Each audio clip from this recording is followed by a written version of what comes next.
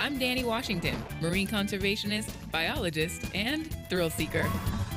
And this week, we explore how, when it comes to stickiness, nature knows best.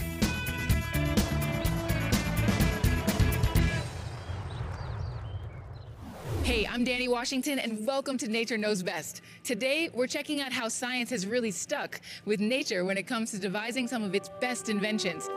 Another adhesively inclined robot, manufactured by German automation company Festo, is based on the tongue of the chameleon. A chameleon's tongue is the ultimate flexible gripper. When it shoots out and it touches its prey, any shape or size will stick to it. So our goal was to replicate that.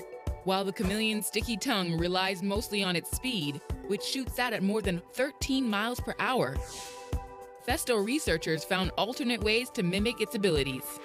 We have at the front a very flexible silicone chamber that is filled with water.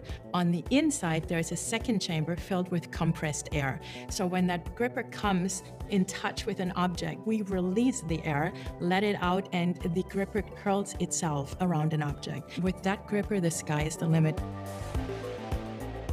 It can pour coffee, it can grab spoons, glasses, keys, anything that we've never been able to grip before.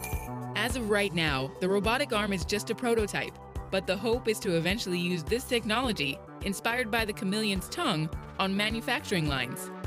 We're working with several companies around the world right now for specific applications for their needs. So this was a true breakthrough. It's not just looking at nature, it's actually trying to understand the physics and the math and the chemistry behind how nature works. By doing that, then we think we can come up with a huge range of really novel materials, novel applications.